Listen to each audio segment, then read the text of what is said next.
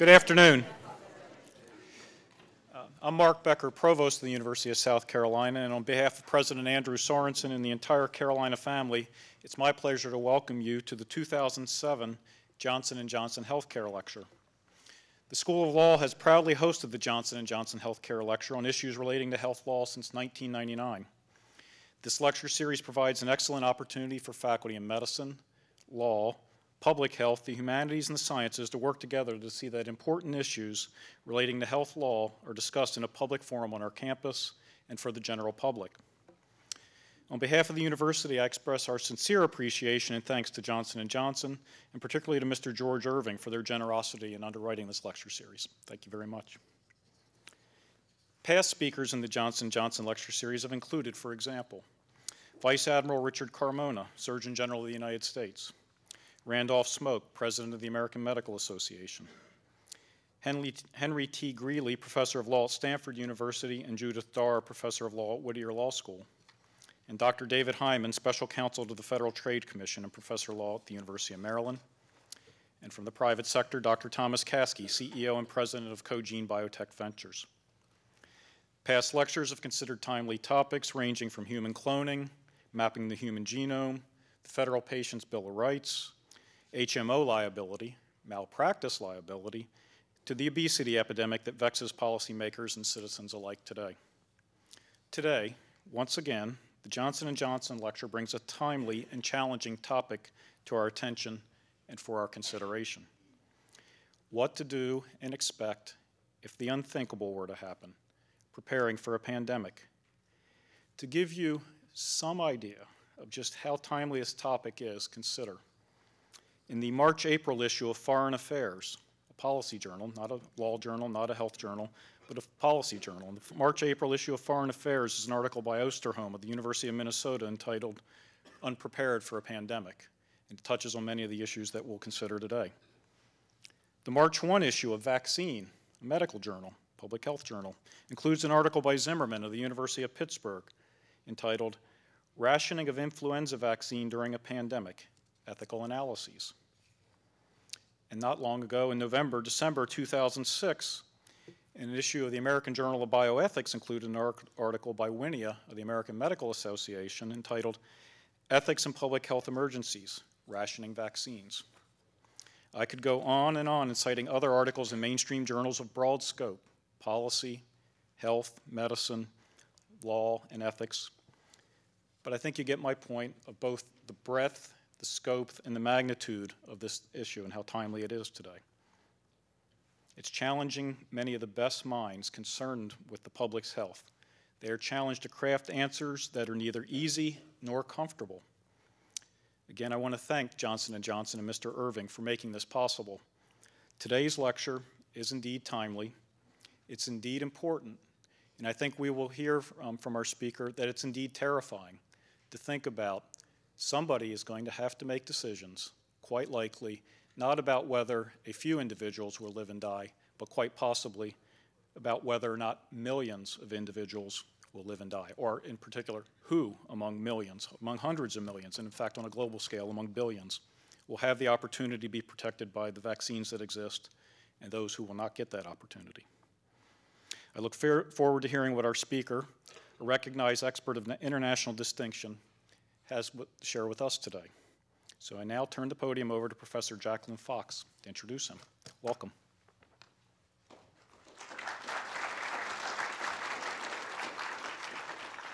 Thank you, Provost. And I'd like to add my thanks to the Johnson & Johnson people for funding this.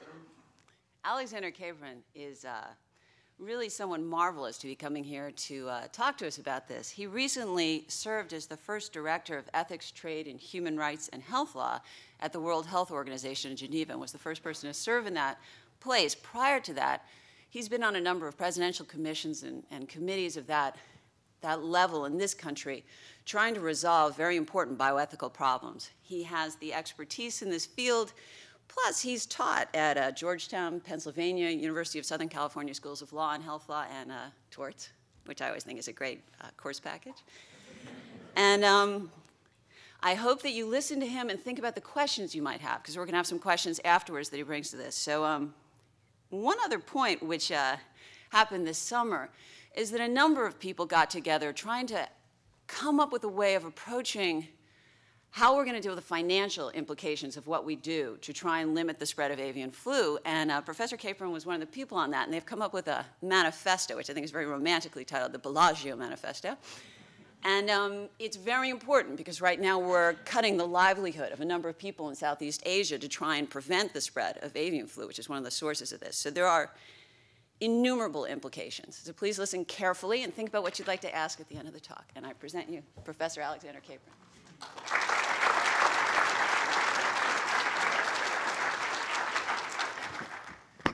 Thank you, Professor Fox, Provost Becker, Mr. Irving.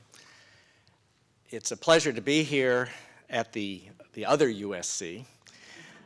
And I will indeed today be talking about some of the ethical challenges in preparing for a pandemic. Another challenge I have will be in going through this rather rapidly. Professor Fox told me that she did her hour-and-a-half torts class today in half an hour, and some of you may have been in that class today and realized the lightning speed that was necessary. I have a lot that I'd like to get through, and I'm going to give most of my attention to the topic which was highlighted by the provost, the topic of allocation, but I will address some other topics. I want to begin by asking why is there a need to prepare, and that has two parts. That is to say, what is the impetus in medical terms, in terms of a public health emergency, and the emphasis on preparation, because this is not one of those problems which we'll be able to deal with once it arises. This is, if we have a pandemic, it is going to be fast moving. And I also want to suggest, from a public health point of view, the importance of preparation, which requires involvement of the communities. I want to say a few words about the role of ethics and, to a certain extent, human rights and their relationship to legal reasoning. I'll describe the four major areas in which WHO is working on this topic, work that I was involved in, obviously, when I was there and continue to give advice on. I think that overall, these different problems are all manifestations of the central ethical conundrum of the interests of individuals versus the interest of the group. And I will suggest at the end that the way forward involves preserving our moral foundations, and that is mostly going to be around fair processes rather than one particular set of outcomes that is fair in all circumstances. So what are those four topics? The first is the question of equitable access to health care in a pandemic, the question of how to allocate vaccines and antivirals. We will, by any estimation, not have anywhere near enough vaccines. We already are short of the number of doses of antivirals, the Tamiflu that you hear about. And although production by Roche is at as brisk a pace as they can make it, and there are some generic versions being manufactured, we will not be able to treat all the people in the world who would need treatment. The second set of issues has to do with ethical and human rights issues that arise in the public health arena. The public health actions here begin with surveillance and the dissemination of information. Those will have consequences for the people and the countries and regions identified as the sources, and then as it spreads, the routes by which a pandemic would spread. It will then have issues as well for what actions are taken to cut animal to human transmission, and then what actions are taken by way of quarantine or the like to prevent human-to-human transmission. And the new international health regulations of the World Health Organization are going to be put into place early if needed. They will come into effect officially in June of this year, but if we were to have a pandemic before then, countries have agreed to implement them voluntarily in the meantime. The third set of issues, about which I will say less because of time, involve obligations of and obligations to healthcare workers in a pandemic, and these include not only physicians and nurses, but potentially people on the front lines providing other services, even delivery or cleaning services for hospitals, and of course the people involved in making vaccines. I want to ask a little bit about the origins of such obligations to the extent that they arise because we're dealing with professionals who have certain ethical traditions versus people who have abilities that society needs. Now, these can be in parallel, but they may be fairly distinct. I mean, garbage collectors do not have ethical traditions of obligations to serve, but they might be in a situation where their service would be as important as that of doctors and nurses. And finally, say a few words about obligations among and between countries and of international organizations, since there will be not only an unequal distribution within any society of the risk, but there is certain to be an unequal distribution of risk among countries and of their own ability to meet the needs of their citizens. Why then, to deal with the first question, is there a need to prepare? Influenza on a global basis already is responsible for about 1.5 million deaths a year, and most people who die of influenza die because of the burden that influenza places on their system when they already have cardiac and pulmonary problems, principally, or other things which affect their endocrine system or the like, so that people who are at greatest risk are the very young who have no immunities and whose systems are less strong, and the old, as well as those who are compromised by pre-existing conditions. And the figures on death from any cause, of course, are always controversial. Why do we count something as an influenza death versus a death caused by underlying heart problems or lung problems or the like? This is actually something to keep in mind when we look back at historical data, because some people have done a reanalysis of the 1918 Spanish flu, which killed, by varying estimates, I mean, the public health data are not what they would be today, anything from 20 to 50 million people. And that's a pretty wide range, although it's only a 2.5-fold difference there. Sometimes estimates of what something will do are 10 or 100 times in a range. But we don't know exactly how many people died, and it has certainly been suggested that if you look at historical data, there was, to a certain extent, simply an acceleration of deaths that probably would have occurred over a 2 or 3 year period, and they occurred all at once. But the fact that some of these people, or maybe even most of them, would have died within that period does not lessen the impact of sudden deaths caused by a pandemic, because the effects of the deaths are not only the deaths, but how and when they occur and their social disruptive effects. We now face, as the Provost suggested to you, a fairly strong view in most public health circles that we are overdue for a pandemic. The last major pandemic was really the 1957 Asian pandemic that killed a couple of million people. There was a milder so-called Hong Kong flu in 1968, which killed 700,000 people. And then, of course, there was the 1976 swine flu, which killed almost no one, and ended up being one of those things that caused rather a backlash against public health efforts because of the occurrence of the Guillain-Barré syndrome in a number of the people who had taken the vaccine. But because in historical records it appears that human populations have these waves of pandemics as people get to the point where they have no acquired immunity against the influenza virus, and you get a mutation in one of these A viruses. And the current one that is causing concern is, as most of you probably know, the H5N1, which began appearing in the 1990s in poultry. And it caused concern because of its lethality. Basically, in certain poultry, chickens, it is, as far as I know, virtually 100% lethal. If chickens get the flu, they will die from it. On the other hand, other poultry, such as ducks, do not acquire the influenza, but they can be carriers for it and spread it through their feces and so forth. There was concern then as cases began to arise, and beginning in 1997, the first confirmed cases of H5N1 in human beings occurred. This was, as far as we can tell, a rare occurrence connected to very close association with infected chickens.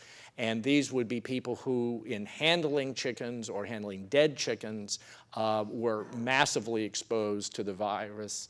And in those cases, the virus was apparently very lethal. Now, there's always a problem of having an undercounting of people who are infected but don't become so ill that they end up in a hospital where they are observed. But among the cases, the hundreds of cases now of confirmed infection, the lethality is at 50%. There is no thought among the virologists that I know that if the virus mutates and becomes capable of human-to-human infection, that you would see a rate of mortality anywhere near that. And indeed, things like Ebola, which are very fatal, burn themselves out very quickly because they kill everybody who comes in contact with them, and there is no route for transmission. But even if we had a virus that was capable of killing 1 or 2% of all the people infected, and if it were very infectious so that the infection rates were 25 or 50% of the population, with a worldwide population of 6.5 billion people, you can see that we would be facing the probability of hundreds of millions, perhaps up to 300, 400, 500 million deaths. And that would be on a scale that has not been seen before.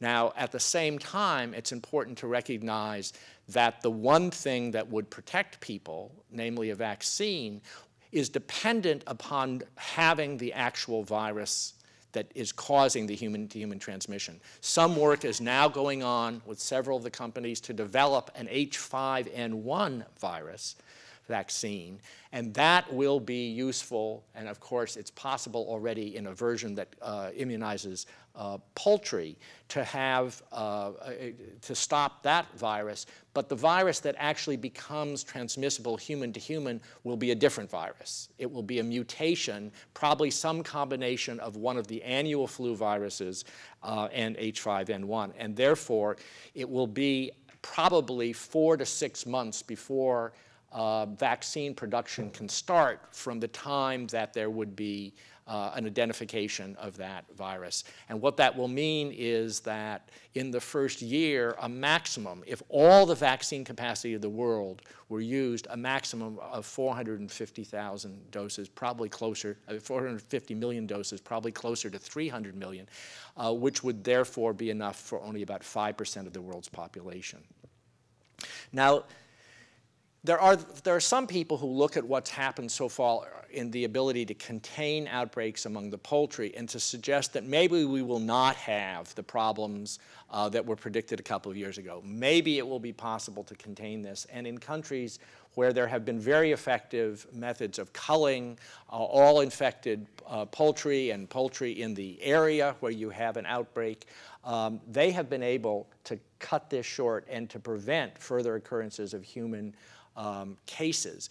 But in other countries where the ability to monitor public and animal health is less extensive, in other parts of Southeast Asia, in Indonesia, in Africa, there have been cases that have arisen in places where the worry is we could have an outbreak that would get rolling before we have an ability through the surveillance methods to cut it short with the poultry. And that's really the locus of concern.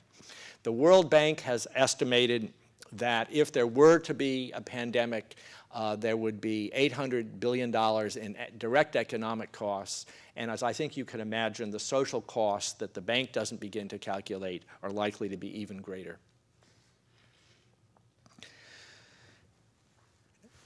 Most people will have heard, most of you in the health-related field, some recitation of some basic principles of bioethics. And those that were set forth in the governmental Belmont report from a presidential commission in 1978, and further elaborated by Tom Beecham and Jim Childress in their Principles of Biomedical Ethics, which is now in something like its 5th edition, are usually boiled down to 3 or 4: beneficence and non-maleficence, respect for persons, and justice. And these principles are very useful. I think we need a broader set when we turn to public health, because those are principally the ideas that drive clinical care and clinical research. We need also to attend to the principle of utility, which is acting so as to produce the greatest good. We need to balance that with a principle of fairness. The formal statement of fairness is usually treating like cases alike, and of course, in many contexts, the need to avoid unfair discrimination based on irrelevant or illegitimate characteristics of a person or group. When we deal with public health, we are also concerned with the principle of liberty. That is to say, imposing the least burden on personal self-determination, which is necessary to achieve legitimate goals. That is to say, broadly, not to trade all freedom for security. Given the fact that we're not likely to have full agreement either on those principles or their implications for the facts that we face, it will be equally important to recognize some procedural principles. And the ones that I find the most useful here are, first, the principle of transparency. Information has to be available to affected populations. And this is a principle which not only rests on ethical, but very much on human rights roots, because there are clear articulations in the international human rights documents of the need to share information, of the right of people to have information about actions which will affect them. It's not enough to have the information, of course. The second principle is one of participation. The affected populations need to be involved in the process of formulating objectives and adopting policies. This will require us to be fairly creative, because a lot of the kinds of decisions that are related to the ones we're facing are now ones which are made in an invisible fashion. They're made deep in budget appropriations. They're made through processes in hospitals and through what seem to be the technical guidelines that medical associations, groups of doctors put out for practice. When we deal with the application of the notion of participation to pandemic influenza, we are going to need to find a more active way of engaging the community. And I suggest that that is of particular importance in our country, where we rely on a mixed public-private means of delivering health care. In countries that have more of a unified national system of health care, their mechanisms, their governmental mechanisms for deliberation, are more directly involved with and responsible for allocation, and people are aware that they are in effect all in the same boat, and that there's a limited budget and we have to have means of allocating it. In our country, we have so many private actors who are making crucial decisions that I think it is even more important, if we are going to have policies that will stand up in the face of social disruption caused by a pandemic, to have had deliberations that involve people. Another principle is the principle of review and revisability. That is to say, stakeholders should have a means of appealing any decision, and policies and plans should be subject to review and revision in light of experience. And those of us from a legal background are very familiar with this notion. And it is, I think, a very important one. Yet we also have to recognize that in the face of an actual pandemic, as opposed to in the process of preparation beforehand, we may have limited ability to engage in a very formal judicial process. Indeed, it's not even clear that in the heart of a pandemic, the courts and other institutions of government would all be open for business as usual. They might not be. And then the question is, what is that process of review and revision? can we have processes that are not the usual due process of going to a court, but which satisfy the same objectives? And finally, of course, a principle of effectiveness. That is to say, once we go through all this process of developing things, will they be implemented?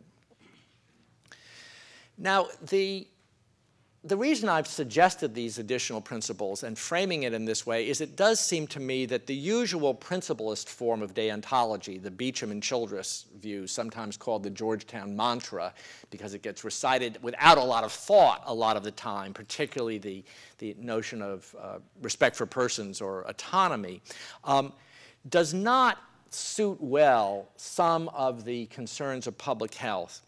And I think that we can draw also on the legal method, which is very much a method of reasoning by analogy, of taking cases that exist and seeing how they can be extended, being aware that that extension becomes a new precedent and itself has to fit within our settled moral judgments.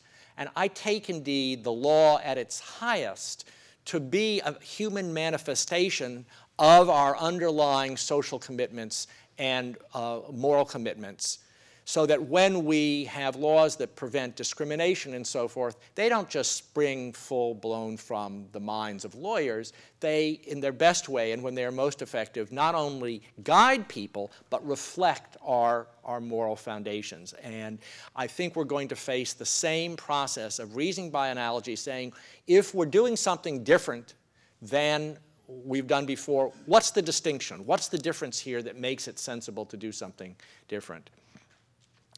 We not only have to have a set of principles that come out of ethics, but we have to recognize that in many settings, particularly, of course, in countries that have a tradition of greater reliance on human rights instruments as opposed to our own reliance on our Constitution, that there are obligations of governments. And I'll talk a little bit later about how those would have an application in this arena.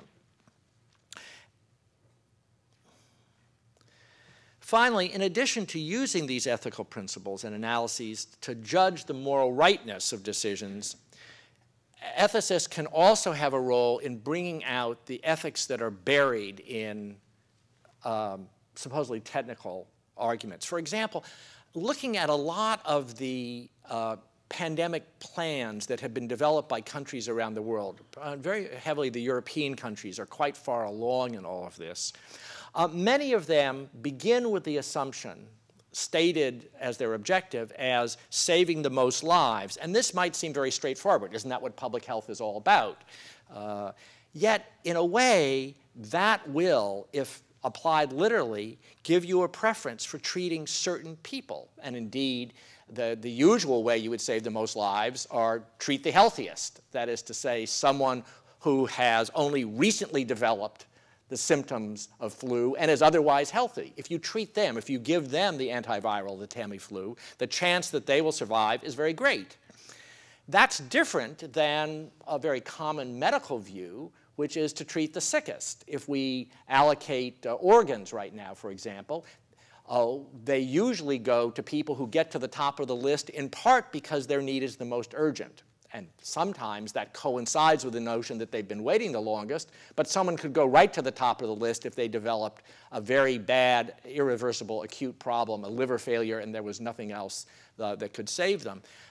There are all sorts of different standards that can be used, and so something which I think a lot of the public health people took as unproblematic may be the right choice, but we should recognize that it has implications for who is treated, and it is, in effect, an ethical choice in itself. So let's go through those 4 topics, and as I say, I'll spend a little more time on the first one than the others in this kind of zooming train ride through these issues. I think that the question of access actually implicates 3 questions. When we talk about fair distribution, we're talking first about what kind of justice is going to be sought. There are various forms. There's compensatory justice, which usually, your torts class is probably thinking about that, worries about making up for a special burden that a person has borne. And reference was made to that Bellagio statement. A good deal of what we were looking at there was not the human side, but the animal side of avian influenza, and the question, what is owed to the farmers?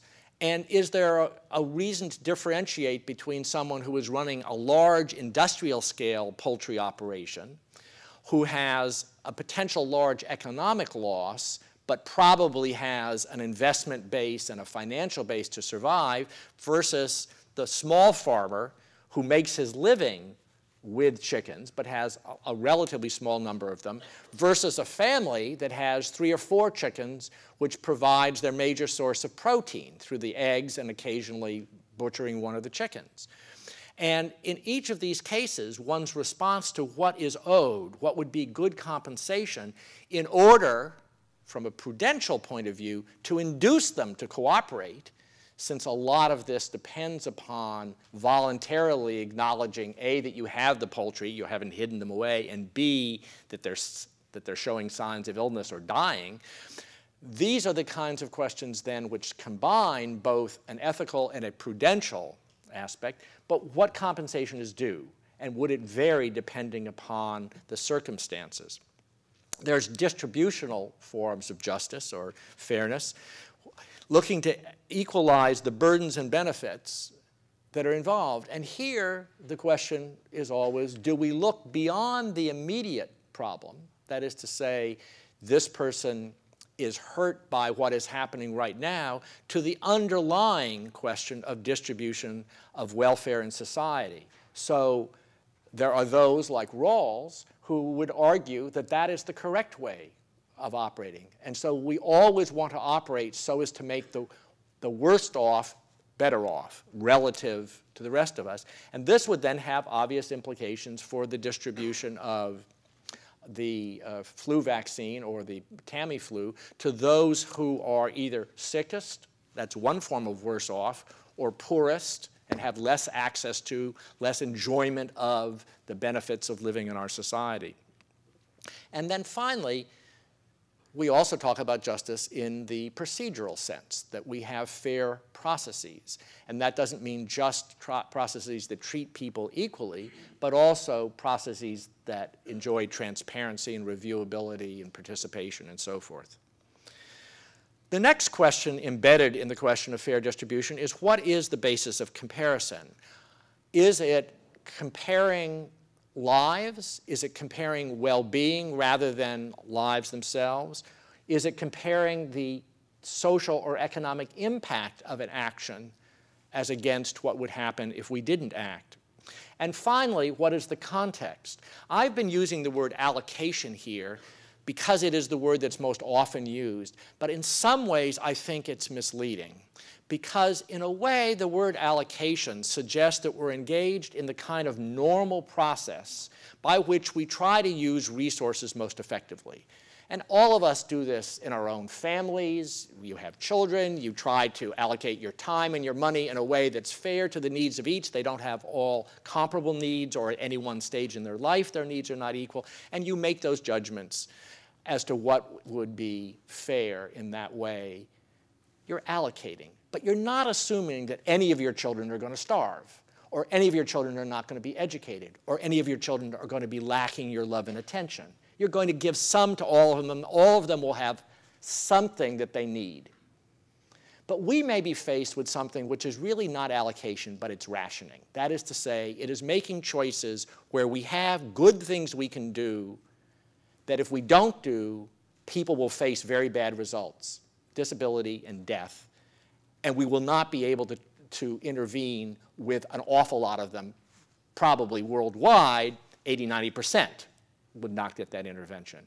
And even in our own country, a huge proportion would not, particularly if the flu strikes soon, because we were very slow to get around as a national government to putting in our orders with Roche for all that Tamiflu. And we're not first in line to get it. We have very low stocks on a per capita basis compared to a lot of the other developed countries. And so we will face what seems to me not a question of allocation, but rationing. Now, you may say, aren't those two words just more or less the same? I think so. They're very close. But the suggestion I want to suggest to you is that it is a different thought process because of the fact that there will be some people who will really get nothing other than being told, stay home, stay hydrated, don't infect other people, but don't expect us to give you treatment. We cannot do it. We're dealing with others who have been prioritized for one reason or another.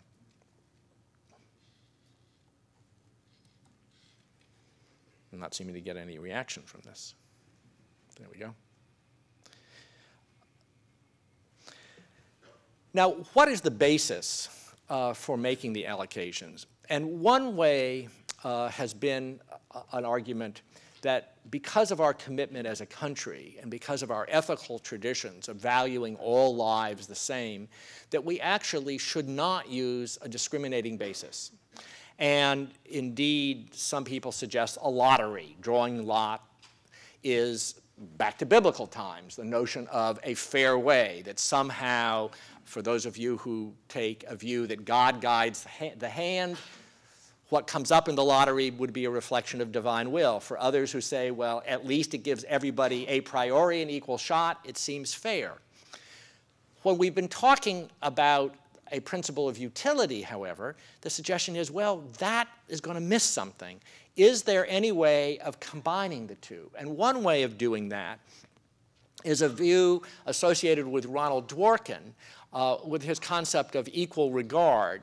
And what that says is, in certain circumstances, our actions towards people are not going to be exactly equal, but we begin from a presumption of equal respect and concern for all. And we don't devalue anyone's life. And that has some implications then for the next two categories that are here, the notion of medical utility and social utility. Medical utility is something that's very familiar to doctors in all sorts of triage situations in hospitals, in emergency rooms, and also to public health people. The idea is medical utility looks at what an intervention can do for the people who are at greatest risk and decides on the potential to benefit them. And you can have, as I've already suggested, different outcomes from that, but it's looking at what the medical indications are and what difference the medical intervention will make. The idea of social utility is different. That then says, are there certain lives of greater social worth because of their contribution to society and the like? And it is that idea which is most directly in tension with either a pure version of equality or even with Dworkin's view of equal regard. But there may be another way of looking as we focus our question of social utility, not getting into a business of saying some people are worth more than others to society as a general matter, but recognizing that a pandemic with that need to ration and the need to make choices when not everyone is going to be saved or benefited is like a lifeboat. And in a lifeboat, you need someone who can steer the boat. And that's one of the people that you're going to make judgments about. And there may be other people that you make judgments about. So I want to look at two different things for a little bit. I want to look at medical utility and social utility. And to look at medical utility, I want to begin with an interesting exercise. I seem to be going the wrong way here. An interesting exercise developed by some colleagues at the Harvard School of Public Health, principally Professor Dan Brock. And what he suggests is, let's suppose, he was doing this for the Massachusetts Department of Health to get them to think this through. Let's suppose that there's a novel strain of influenza A which has affected people in your community. And there are now 500 cases and 50 deaths, a high mortality rate, 10%. And Tamiflu is the only drug that will be effective to reduce the mortality of the ill patients. However, the supplies are limited and the hospitals across the country are independently making decisions. In this hypothetical community, suppose there are 4 major academic medical centers and that they've established these 4 different policies. The first is Hospital A, which recognizes the importance of protecting its workforce in order to minimize absenteeism and ensure continuous response capacity. And so it's decided to use its remaining cash of Tamiflu for prophylaxis of the staff who were exposed while caring for influenza patients. That is that one extreme on the lifeboat idea. These are the people who are steering the boat. Hospital B, in an effort to save its very ill patients, Hospital B has decided to reserve its remaining cash of Tamiflu for treatment of the sickest influenza patients. This approach is consistent with the usual practice of the providers at Hospital B who are accustomed to focusing primarily on treatment. Hospital B is relying on airborne infection isolation and personal protective equipment, namely the N95 respirators, gloves, and gowns to protect its staff, and is not using Tamiflu for prophylaxis. In order to maximize survival rates, Hospital C has decided to reserve its remaining cash of Tamiflu for treatment of the patients most likely to benefit, namely those who present within 48 hours of disease onset. This plan will deplete their stock faster, and so they are not using it for prophylaxis. And Hospital D, assuming that its cache of Tamiflu will soon be depleted regardless of the distribution strategy, is using the antiviral for prophylaxis of exposed staff and treatment of all probable and confirmed cases. This is obviously the most comprehensive approach, and so it will reach its limits the fastest.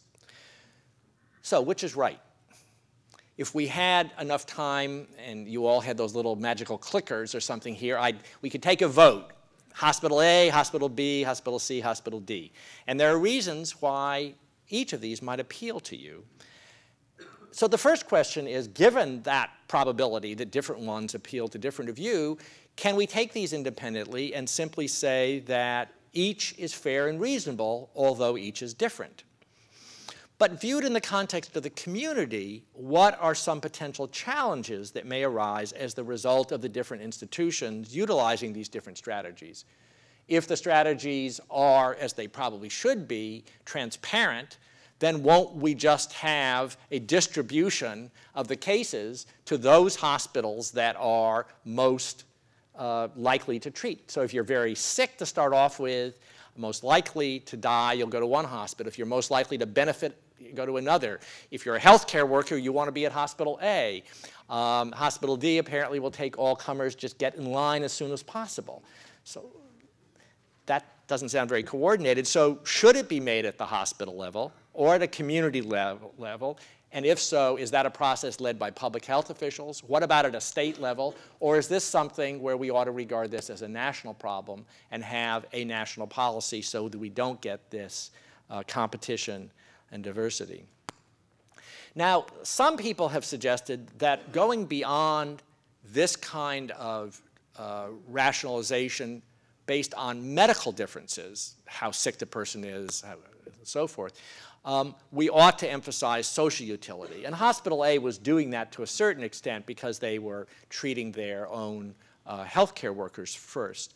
There have been several attempts at this, mostly around initially stimulated by the question of the seasonal flu, because as you recall, in 2004, I guess, 2005, we had a huge shortage of the seasonal flu vaccine because one of the factories that was responsible for manufacturing it did not pass the FDA requirements, and we were suddenly very short. And so at that point, various vaccine-related groups put out standards, and almost all of them say, and certainly would be true in a pandemic, that there has to be prioritization for the healthcare workers and the vaccine workers because their health is crucial to the functioning of the healthcare system as a whole. And many people within that say, well, that doesn't mean every doctor. You know, I'm sorry, Mr. Cosmetic surgeon, you don't qualify unless you give up cosmetic surgery and become a public health official for the interim. But those people who are on the front lines, this is not, as far as the best predictions go, like SARS, where it is very unlikely to get the disease in the community, and it's very likely to get it if you're a healthcare worker.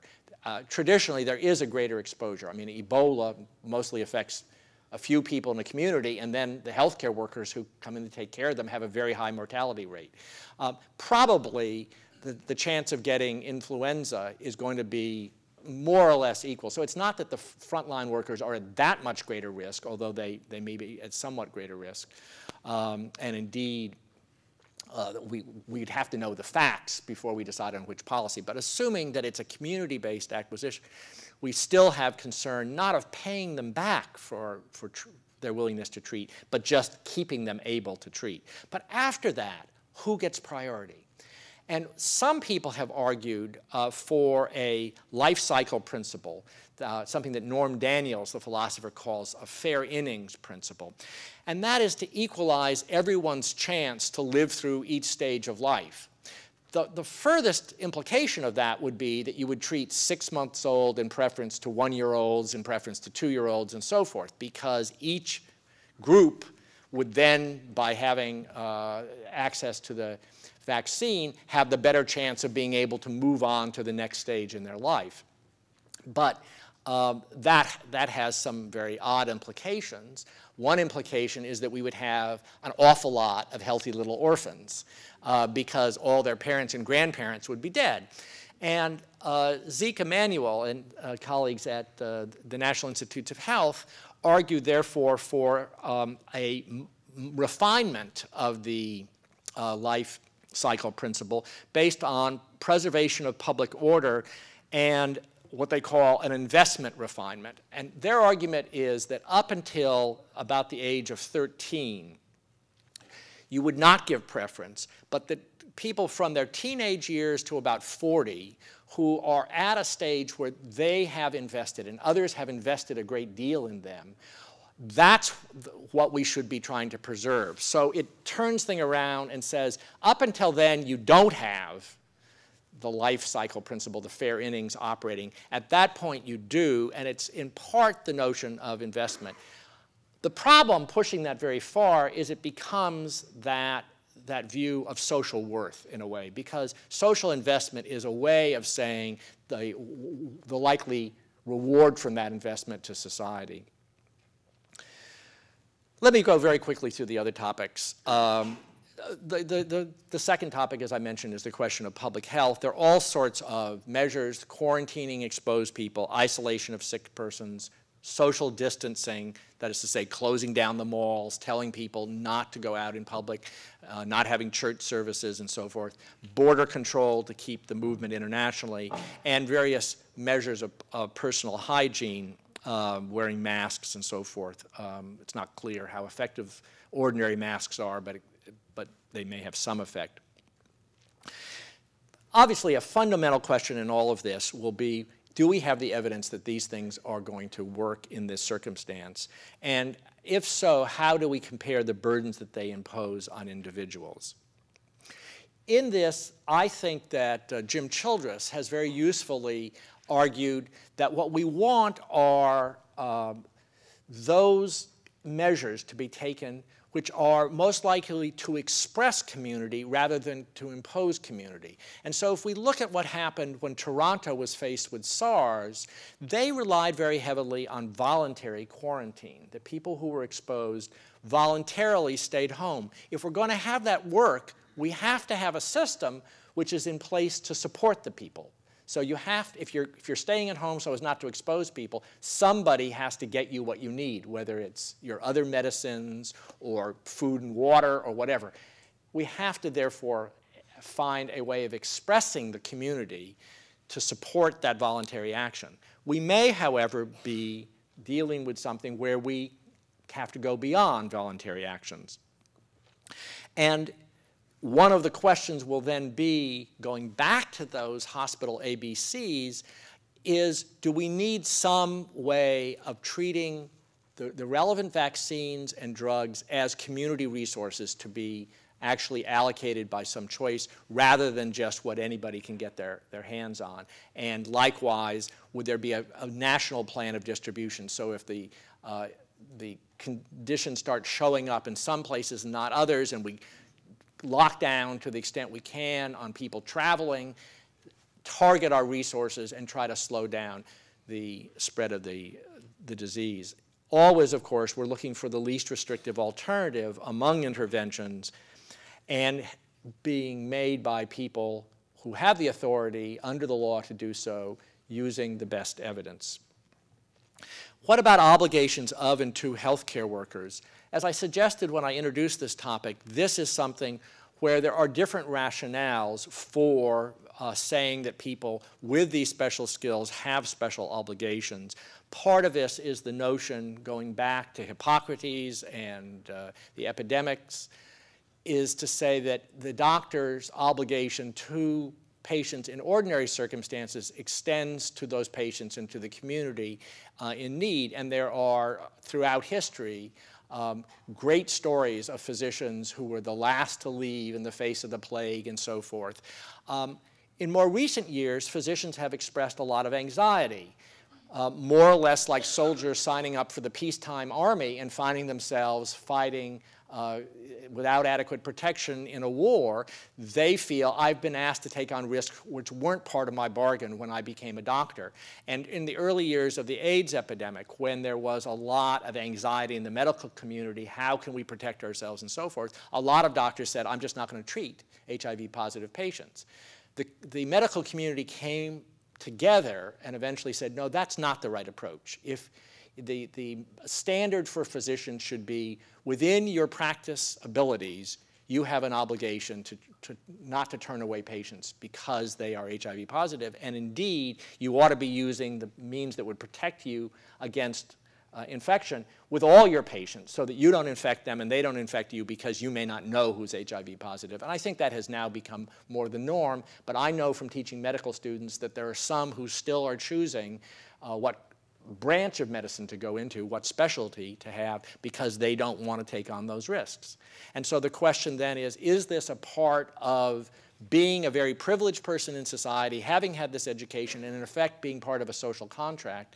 Or is it simply that in times of need, we would be drafting people, and we'd be drafting the delivery men and the cleaning workers as well as the doctors, because the hospitals and the society are not going to work without that. And that then becomes a question. Linked with the obligations of the healthcare professionals are the obligations to them if they are placed at greater than community level risk. And obviously, in the end, we would be better served with voluntary participation and regarding this as a supererogatory act, an act of sacrifice to a certain extent, rather than an obligatory act that is mandated. But in all cases, whichever it is, we must provide to physicians and nurses and others who are engaged in this work the means to make it as reasonably safe as possible. I'm going the wrong direction. Finally, just a few words about the international. There are obligations which rest on national governments, but it's important to recognize these are not solely obligations under the human rights instruments to other governments. They are obligations to the populations who are at great risk and who face a humanitarian crisis. The UN Charter talks about the principles of the UN to achieve international cooperation in solving international problems of a humanitarian character. The Universal Declaration of Human Rights talks about the respect for economic, social, and cultural rights, including matters of health, which are indispensable for human dignity, and proclaims they should be realized through national effort and international cooperation. One of the problems with these statements is that they are rather vague on their implementation, and they are focused largely on long-term development, so that they talk about progressive realization of these rights. There are really also, within these documents, no criteria for judging how a state should assess the extent of its obligations and to whom such obligations attach.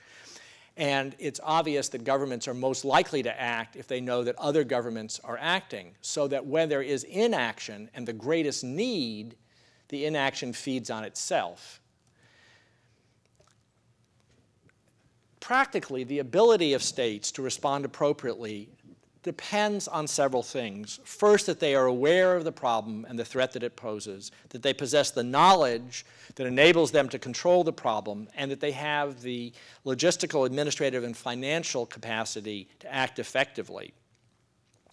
Reciprocally, their obligation to respond depends on the extent to which their own capacity to deal with the problems in their own country exceeds that which is probably going to be necessary, that there is a means for organized international response, and this is the crucial part, that the recipient countries have themselves set up effective and equitable systems.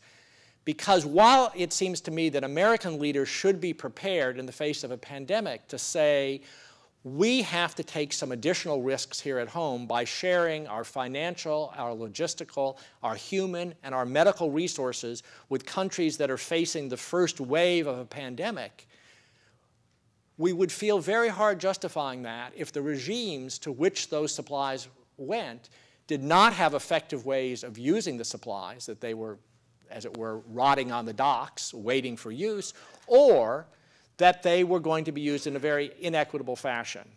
They were going to be used for an elite or for a military or not for the general population. And so the very countries where the need will be the greatest and the exposure of people to inequitable and vulnerable situations is the greatest may be the ones which will be the hardest to aid, because it's very difficult totally to go around the government, although the obligation is to those populations. And if there are means through NGOs and so forth to reach those populations, it seems to me they have a very strong moral claim.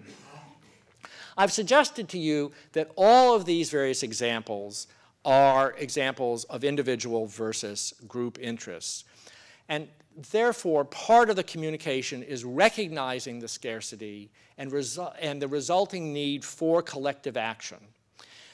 It seems to me that we ought, as a country, to engage in what Irving Janis years ago called, in a different context, a context of individual choices about health care, as the work of worrying, the need to anticipate and work through a problem in advance.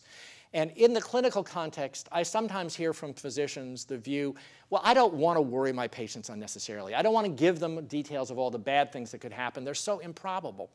But what Janis found was that wasn't harmful to people. That indeed, going through that process left no residual harm if those things didn't arise. People didn't just start developing every symptom they'd ever heard could happen. But conversely, where they hadn't engaged in the work of worrying, then the upset of dealing with the reality was much greater. And I think as a community and as a country and internationally through WHO, we need that process now. All of the ethical issues really are species of this question of individual versus group. The interest of country A versus the community at large. The interest of people to be vaccinated versus the herd. The interest of the person who wants access to Tamiflu versus the interest of those who are judged to have priority. The interest of subjects in clinical trials versus the interest of people who receive a vaccine or drug after the trial process. As is always true with ethical dilemmas, even more than with following human rights norms, we're dealing here with a bunch of choices where we have goods competing with each other. There is no simple solution to this, and therefore, reasoning, publicly debated, is going to lead to varied outcomes, but the test is not the incontrovertibility, but the public understanding and acceptance of whatever those outcomes are.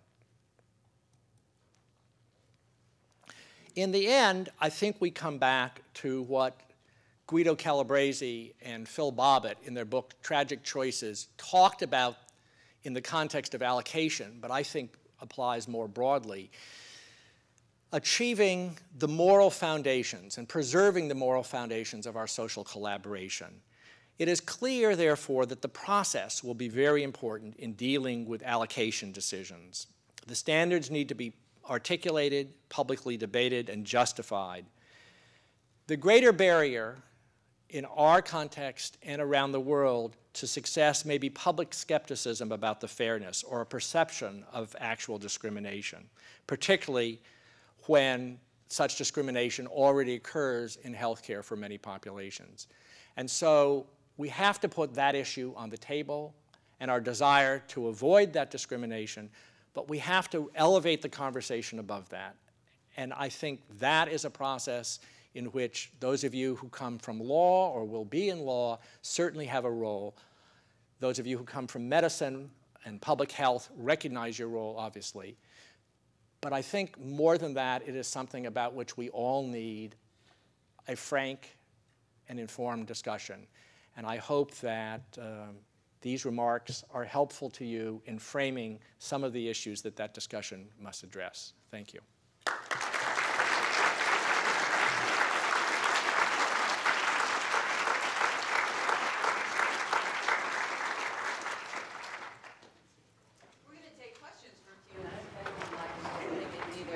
Get a microphone sort of over the air where you are, so just raise your hand and feel free to ask. Yes, you look like you have something to... Yeah. You've spoken a lot about the giving the public the chance to worry, about getting going on the work of worrying. And that's something that we worry about a lot because it's not so easy to get started. It has to do with the whole business of doing transparency and helping the public to get involved in decisions of how we're going to allocate scarce resources and how we're going to impose limitations of personal freedom in order to contain spread in the community, isolation when you're sick, school closings, terrible dilemma. We've been holding public meetings in every county called summits to try and get groups of the public involved. They've been going on since this last late spring. And my own personal take is that it's not easy. There seems to be a period of sinking in and getting a sense this is real and understanding some of the realities before you can start worrying effectively. And we've not, I think, really been that successful in getting a public debate going, except in certain professional groups and in certain businesses and in certain subgroups of the population that had a chance to understand this better and we can focus more on. So do you have any thoughts on to what extent it's necessary to really get this worrying widely out, and especially to the people who are less powerful and receive less communication and haven't heard as much about it? And how do you do it? Well, your question raises 3 points to me. The first, I totally agree with. We know that it's very hard to get people to engage in things that are not right before them. And when I talk about the work of worrying, I'm not talking about the work of panic. That is to say, I don't think that a Michael Crichton approach is probably the right one here, just to have everybody worrying about a superbug escaping. It is possible to get attention to this. Now, obviously, some of the attention in recent years has come about after dramatic events. We worried about bioterrorism after 9/11, and when we had the anthrax scare in those cases, it was possible to get people saying, well, what do I need to do to protect there? What steps are being taken? How safe are things? The second thing that you emphasize is the need to reach out actually at the grassroots level and have small discussions of people. And I think that is going to vary from community to community. What are the natural modes of discussion? Since many of these issues are issues that will affect people in their schools, because school closures are going to be a major thing, it seems to me using PTAs or whatever the South Carolina equivalent of that is, if that's not the right word, is one idea. And developing a set of lay materials that a few people could be trained to use and then have these discussions. Many of the questions here are obviously questions about fairness to human beings and so forth.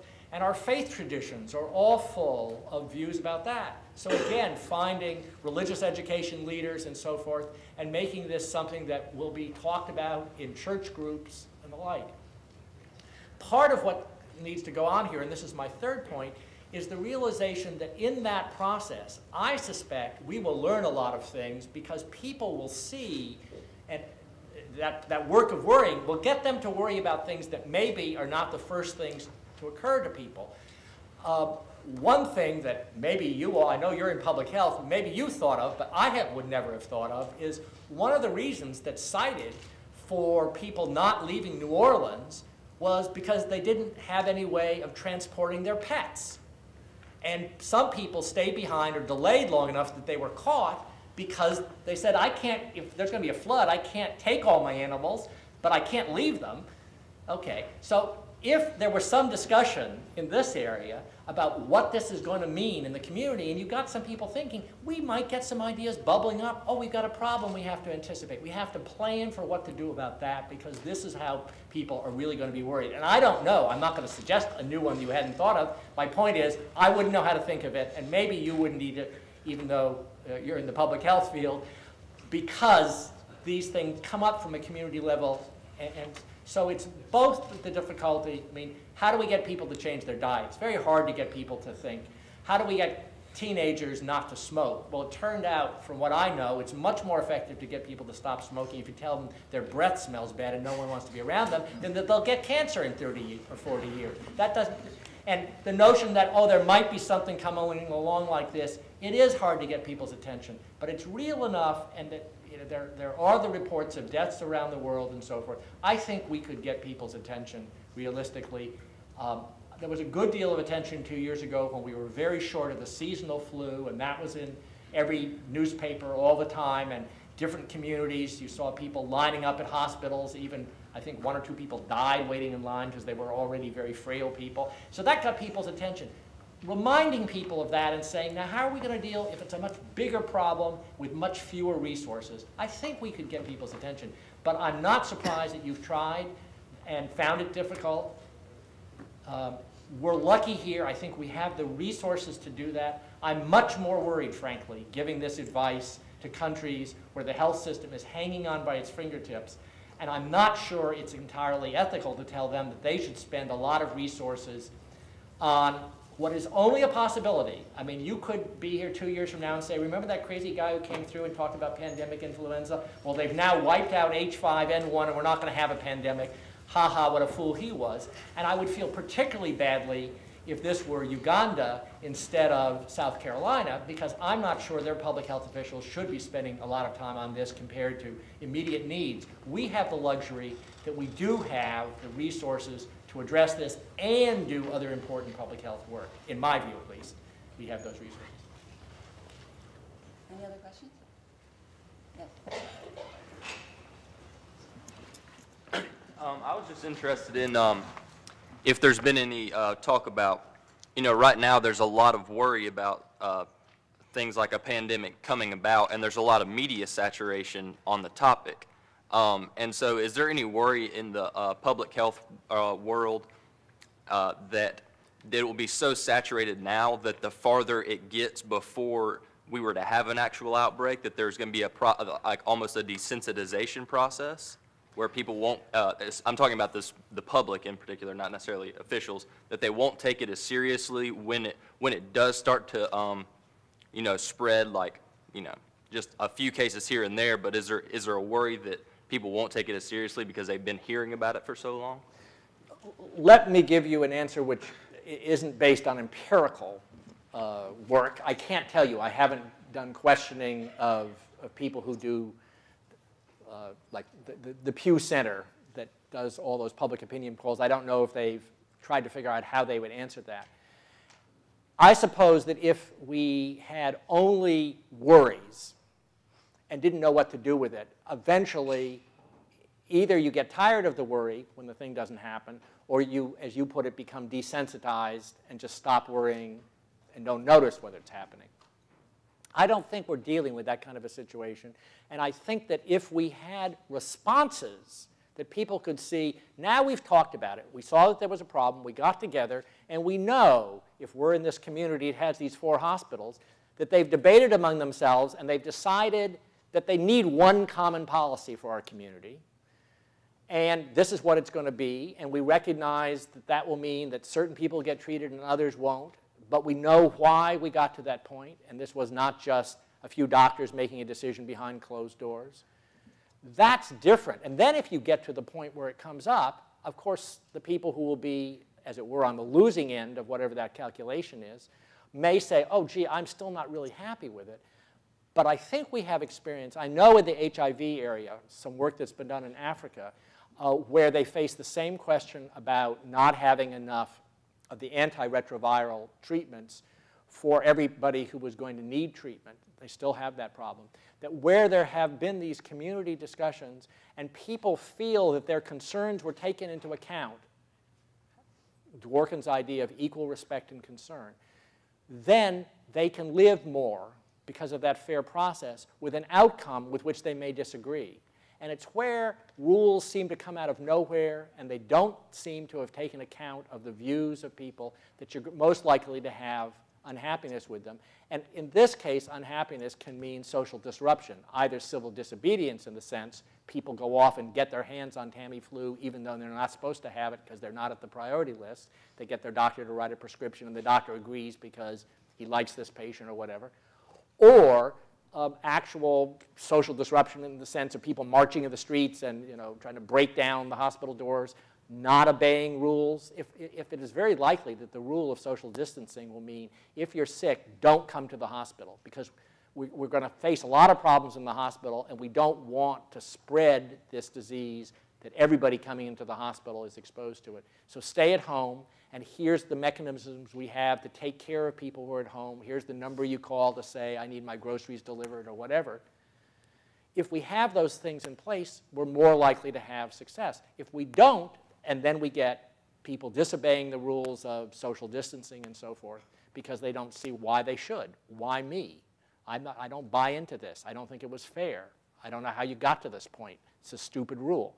Those are when you have problems. So I'd be worried if we only had worrying, but if we have worrying and then transparent policies come out of that process with ground-up participation, I don't think we should worry that that will desensitize us.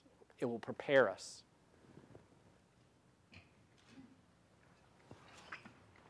I'd like to follow up your last response.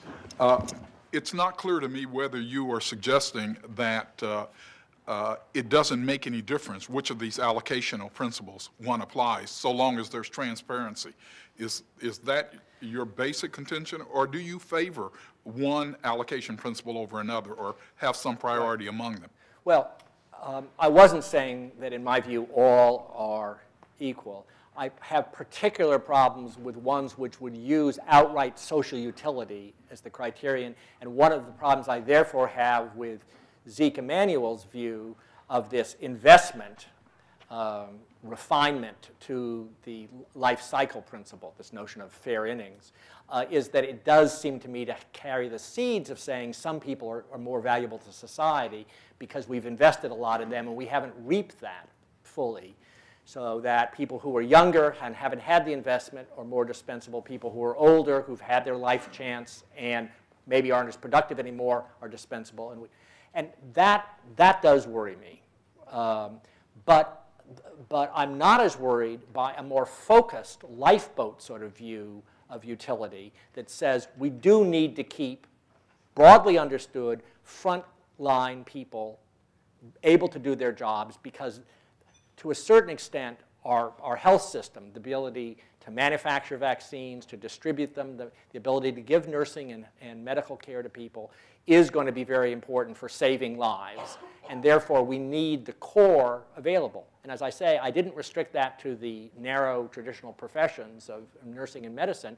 I would say the people who are in the hospital, cleaning the hospital, the people who are the morticians who are taking care of dead bodies and so forth, that's all part of that system that needs to be in place. And that focused kind of hand on the tiller of the lifeboat seems to me different than saying, well, a group of people are better. Within any group, if we only had, say, 100 million doses of vaccine, we might not even be able to treat everybody within Zeke Emanuel's preferred life investment group. We would still need lotteries. I think across the lifespan we need that. But we do need a sensible approach. And it's here that I would turn to the community again. And I can imagine some communities saying, we really would prefer to let the children go first. And we think we will have enough, given the way this illness strikes, we will have enough people who will be caretakers. And even if a child were to lose both its parents, we know we will take care of them. We don't abandon. And other communities saying, we want to make sure that in every family there's a parent who survives. So when you treat children, you've got to treat one of their parents to maximize that. I mean, I can imagine differences there, and it doesn't seem to me that one of those is automatically right and the other. They do depend on social circumstances, and certainly looking internationally, I would say that we should be willing to regard as an equitable system to which we would give some of our scarce resources, one which would reach a different judgment that we might reach because of that society's traditions. And for example, a society that very much venerates the elderly because very few people make it through to old age there. And they say we want to protect them as well and not just give it to the 20 and 30-year-olds. I would say if that is consistent with their society and they've gone through a fair process and this really represents not just the few people with power in the community, the elders, but really represents the community, I would be satisfied with that. Having those kinds of democratic processes around the world may be a dream. It may not happen everywhere. I think we can do a lot of it here. I think there are many countries that can do that. It seems to me that because our health system is going to face more and more issues that aren't just issues of allocation, but are of rationing, because the ability of the health system to do more of benefit than we can afford, this exercise of recognizing our common interest in the fair allocation of resources can have benefit even if we never have a pandemic. It seems to me this is looking at a specific set of facts, but we're going to face these questions with every passing year more and more. How do we decide when not to spend something because the marginal benefit of doing it for this category of illnesses with this category of patients is not worth where else those resources could be better spent? And I think that to the extent that we recognize this as something where we have a common interest and we ought to have discussions about it, that's all to the good. So I don't think this is in any case going to be wasted.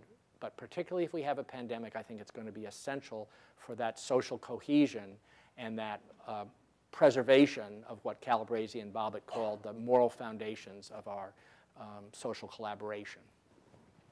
Thank you so much. We're going to take some more questions up here, but there's a reception in the lawyer's room at the library, and there's food and things to drink over there. So thank you so much for coming. Sorry that my answers were so long-winded.